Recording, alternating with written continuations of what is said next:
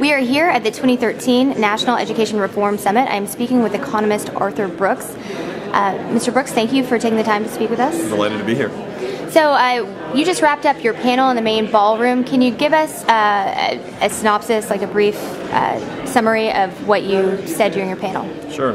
My remarks basically made the point that if we want to reform society through education reform, what we're trying to do is not to create more GDP growth or prosperity per se. I mean, those things are great, but what we're really talking about is giving more people a happier life. The secret to a real reform, a reformation of how we do business, is thinking about the happiness of the people. What I showed was that earned success, creating value with our lives and value in the lives of other people, is the secret to happiness, and that's best facilitated, it's instantiated most effectively when we have an education system that gives more people the right to rise, gives more people a way to pursue their happiness, and it shows them how they can pursue their best life. So you would support more of a free market system in public education? For sure. What we need is not a more free market system, although that is important. We need a more innovative system. We need a system that will allow more entrepreneurs to find ways to serve more people and better. Right now we have a pretty rigid and sclerotic system that does well for the top 10 and 15% of the population, does less well for people below that, abysmally fails in the bottom 20 to 25%. The most vulnerable parts of the population are stuck in systems that are geared to benefiting adults more than kids.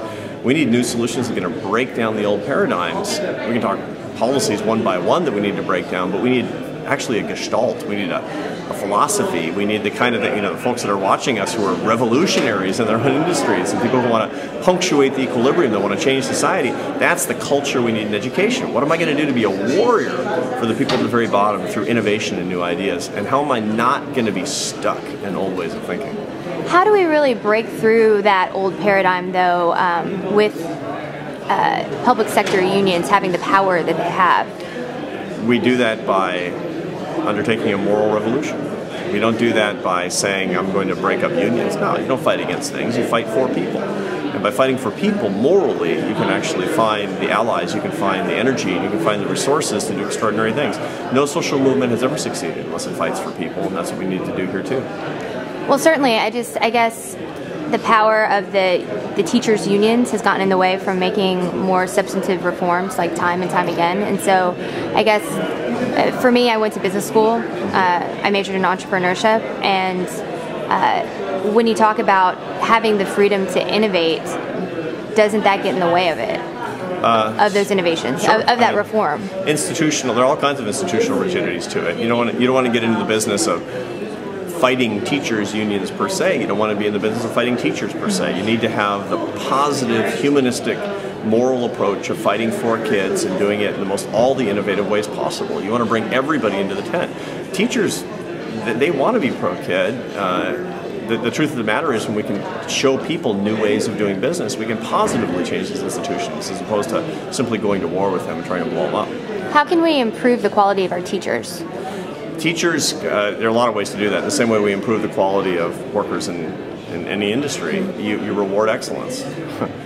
Performance-based metrics. For sure. Right? I mean, that's the only way to do it. It's the fair way to do it. See, you don't need to fight for better teachers. You need to fight for fairness. Right. And fairness means you reward hard work and personal responsibility and excellence and innovation, and you penalize the things that are not serving kids the best. Look, the stakes in this thing are deep and important. The stakes in this thing are the bottom 25% of the income distribution that's being denied the civil rights and left behind. Mediocrity simply can't be tolerated because that's what's hurting the poor in America today. Undercurrent under the surface makes the mainstream get so nervous. It's time for purpose, for news to serve us, not with propaganda.